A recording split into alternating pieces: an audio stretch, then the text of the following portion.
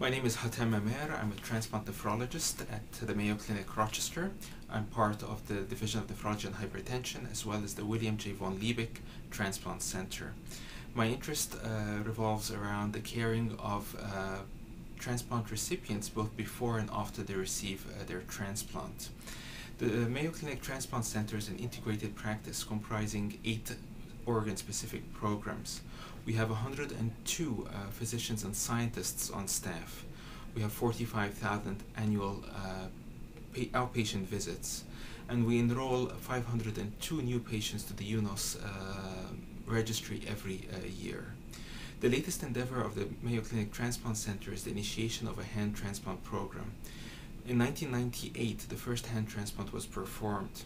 We're hoping that this modality will accomplish a better result for victims of hand amputations, particularly bilateral hand amputations. I'll be working with Dr. Stephen Moran, the lead hand transplant surgeon, in collaboration with several other physicians and scientists in establishing and running this program.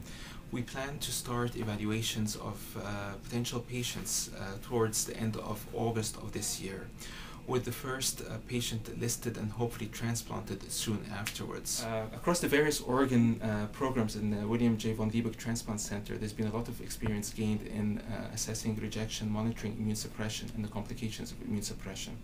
We have dedicated dermatopathologists who evaluate skin lesions and graft versus host disease in the bone marrow transplant population.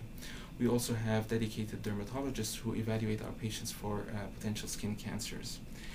In the kidney program, there's been a lot of work on antibody monitoring and combating the antibody barrier to transplantation in highly sensitized patients. Those are patients who have antibodies against their potential donors. It has also enabled the transplantation across ABO blood group barriers. That is, an incompatible donor donating to an incompatible recipient due to them having different blood groups. It is one of the most renowned centers in the country and the world in performing these procedures. We believe that this will come in very useful in expanding to different programs, and especially in the setting of a hand transplant program.